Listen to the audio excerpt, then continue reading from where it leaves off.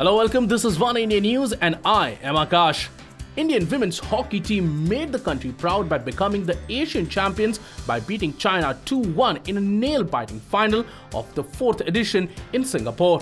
It is the first time that the Indian women's team went on to clinch the Champions Trophy. They had made the Summit Clash previously in 2013 edition when the tournament was held in Japan. The star of the match was Deepika, who scored the clinching goal in the final minutes with 32 seconds on the clock. It was some excellent strike work from Deepika, who worked on a rebound from a penalty corner and slotted one home, beating the Chinese goalkeeper.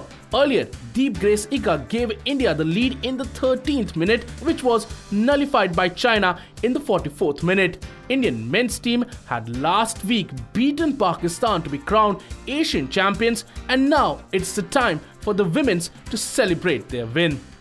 Well, that's all for now, but for more news and updates, subscribe to our YouTube channel and please don't forget to like and share this video.